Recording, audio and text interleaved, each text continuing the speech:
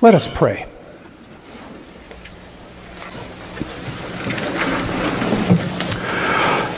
O Jesus of mystery, we don't always, or ever, really understand your words and deeds in Scripture. In you we see a brother who inspires us to love those close to us, yet who calls us to greater commitments and allegiances.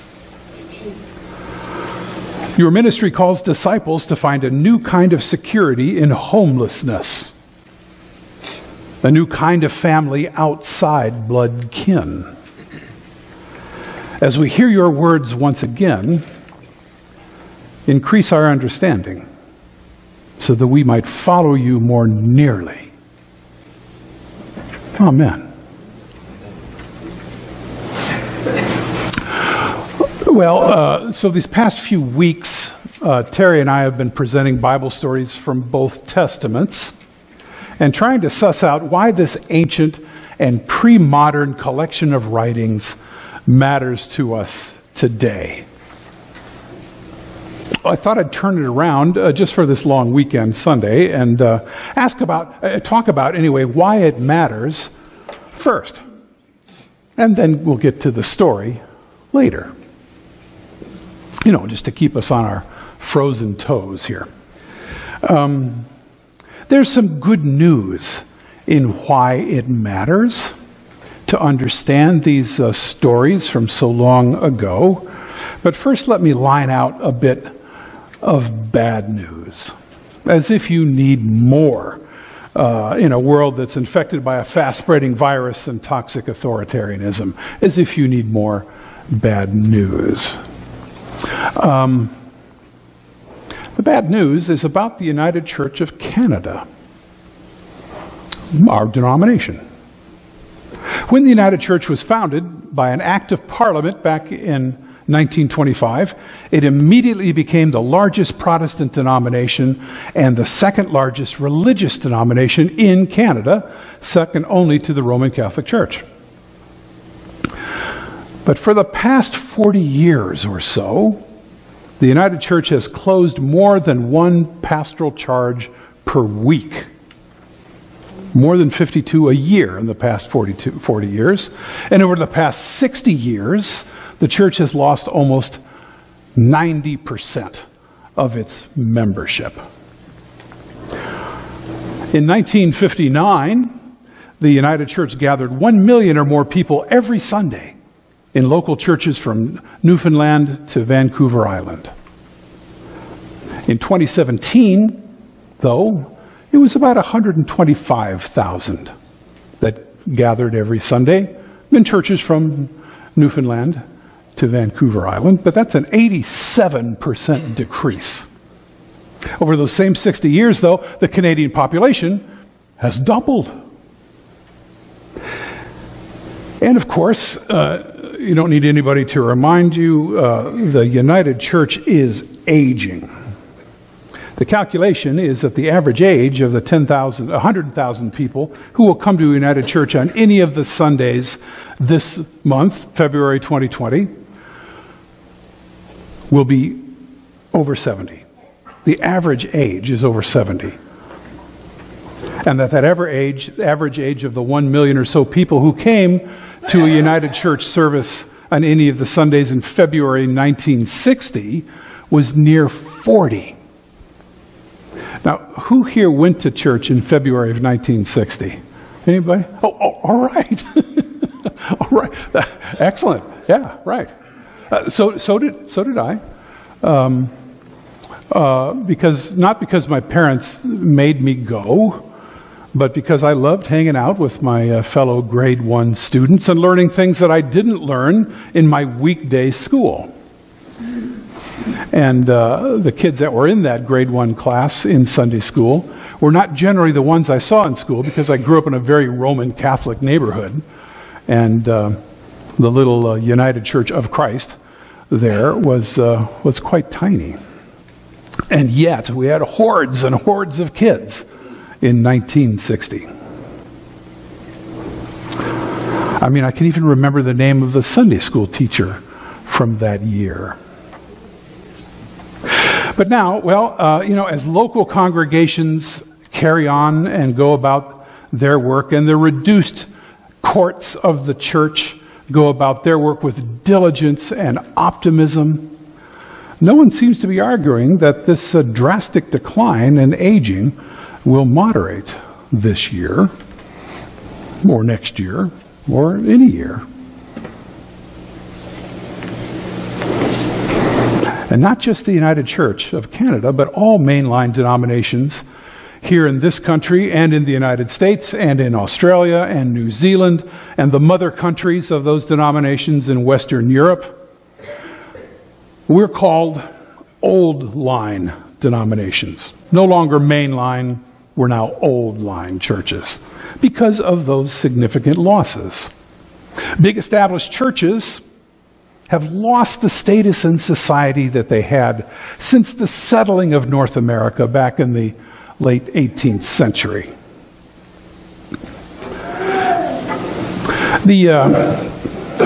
Speaking of going back in time here, the comedian Flip Wilson. Anybody remember him? Flip Wilson? Oh, good. Oh, I'm glad. Okay. Then this will work. He was the guy that said, "The devil made me do it," right? Funny guy.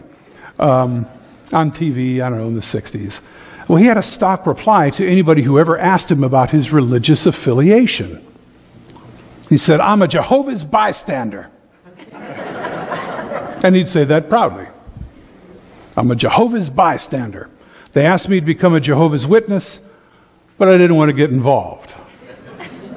I laughed when I first heard that, but it turns out that now Flip Wilson's religion is the biggest denomination of all. We might remember, all of us that were in a church in February of 1960, we might remember with some nostalgia a time when attending and belonging to a mainline church, whether Protestant or Catholic, was a given. Everybody went to church. Everybody. Oh, sure, in our neighborhood there was some Jewish folks, but they went to their synagogue on Saturday. We all knew where it was. We all went to the bar mitzvahs and the bat mitzvahs. I mean, it was easy to go to church back then because there was no shopping on Sunday morning. There were no sports events for kids. There were no movies. There was no engaging television or anything else on Sunday morning. Working people had Saturdays and some evenings off from work. Remember those days? Leaving them somewhat refreshed on Sunday morning.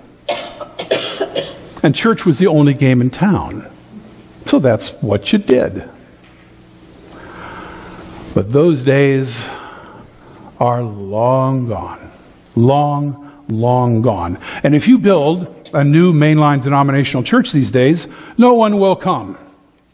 As opposed to building a church in, say, 1957, like this one was. And people came.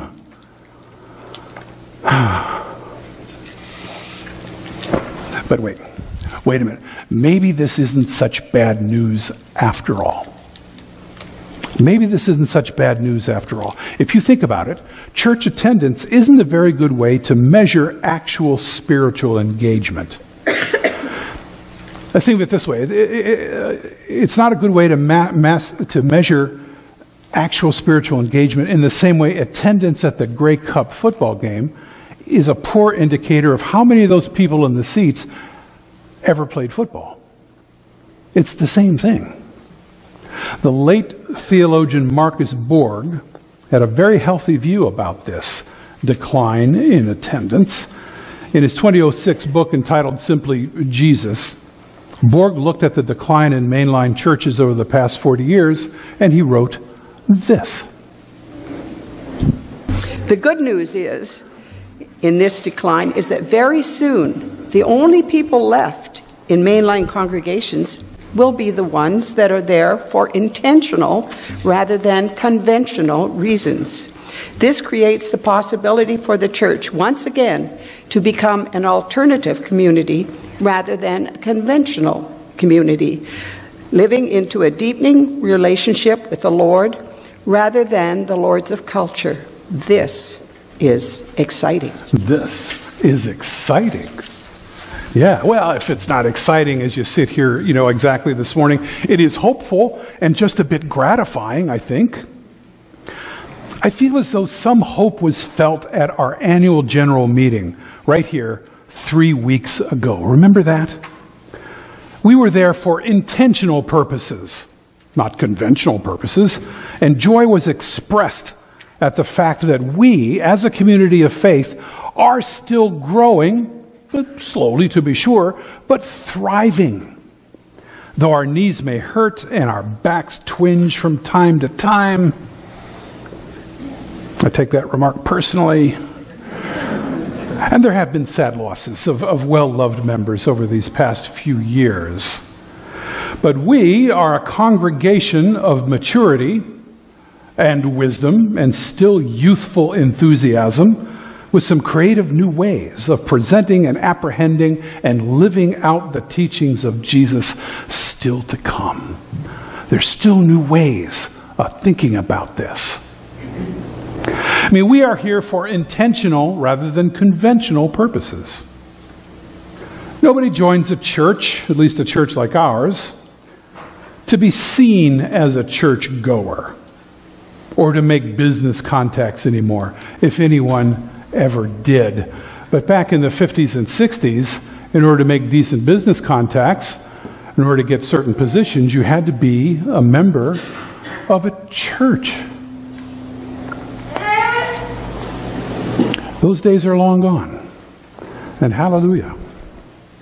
Joining a church can even be a social or political hindrance rather than an asset. A fact that would have made Jesus, I think, very, very pleased. Joining Jesus' band was a dangerous and risky thing to do 1980 some years ago.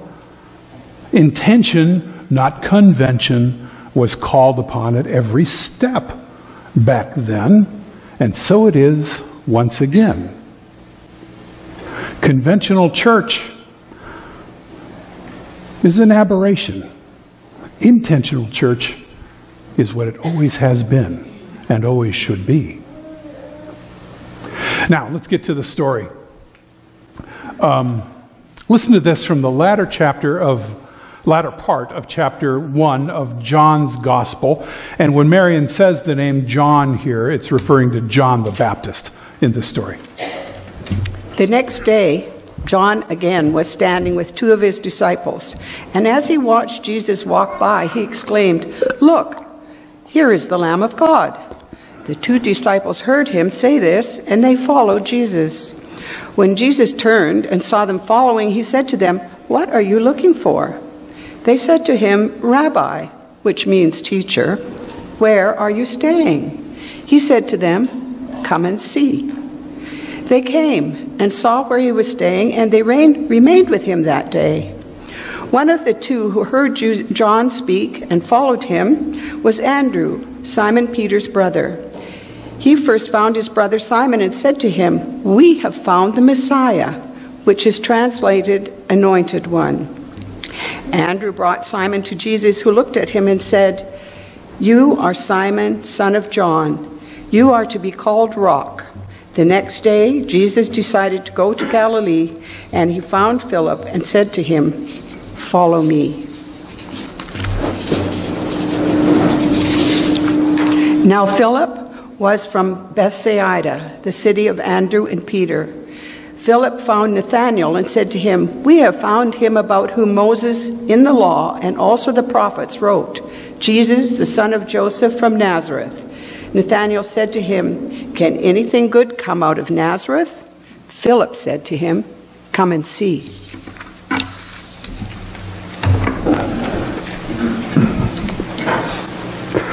Well, there is a lot of historical, geographical, and theological conflation and chaos in that particular passage. You can see John trying to fit all the titles, John written much later after the other 3, trying to fit all of the traditions that have already been established among followers of Jesus in those few passages.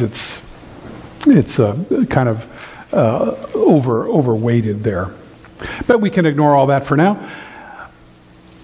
But I love how Jesus and a new member of his little congregation both say, come and see. Come and see. That's a phrase that we might well use, and there's no doubt that many of us already have. Come and see is what Jesus is teaching. Ask your friends and acquaintances to come and see if anything good can come out of an old mainline denominational church. Come and see. Come and see an intentional rather than a conventional church. Now here's the thing. We look rather conventional. Let's face it. We look very traditional. We sit in these rows of chairs that we try to make look like pews, even though they're slightly more comfortable. And we sing old-fashioned hymns, even if they do have gender-inclusive, non-hierarchical, non-violent lyrics. You know, and we've got a choir dressed in robes in a choir loft, and some of them have canes. Yeah, we're conventional, and we're aging, and everyone sits and listens to preachers, one of whom is young and hip, the other who is old and crotchety, and wearing robes. That's pretty medieval. That's pretty old-fashioned. That's pretty conventional. But you have to be intentional to be an active part of this church. It's not easy or convenient.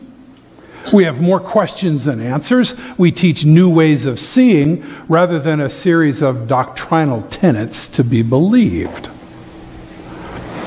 Take a look at your bulletin there, again on page 1 in the gray box.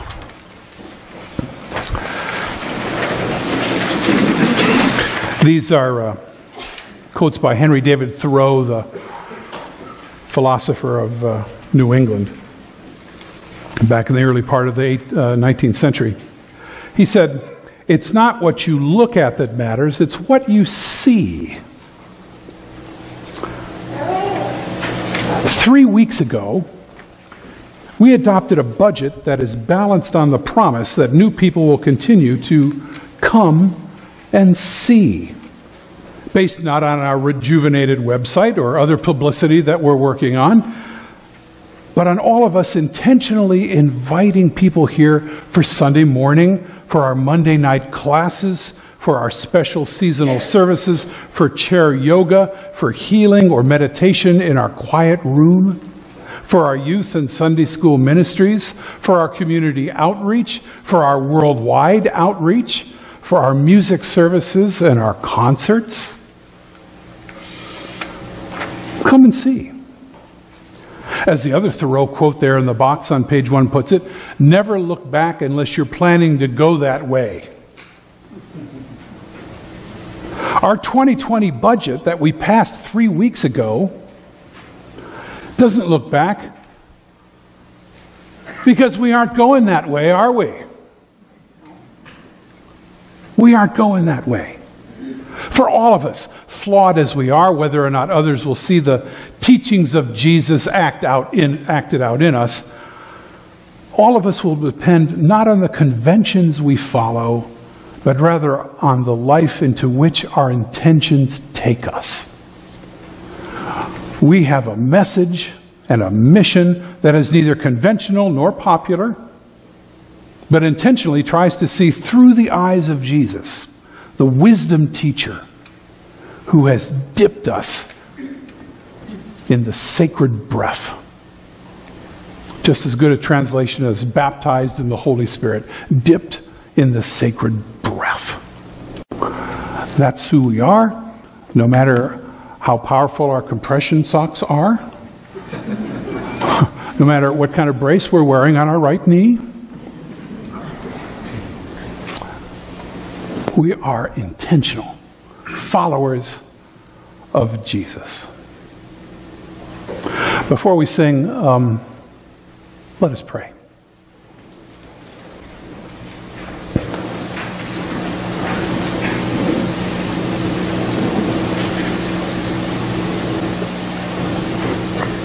O one being who spoke your word so powerfully through holy wisdom, through the person of Jesus, grant this congregation the power to see as you see, to feel as you feel, to live in your realm as Jesus did.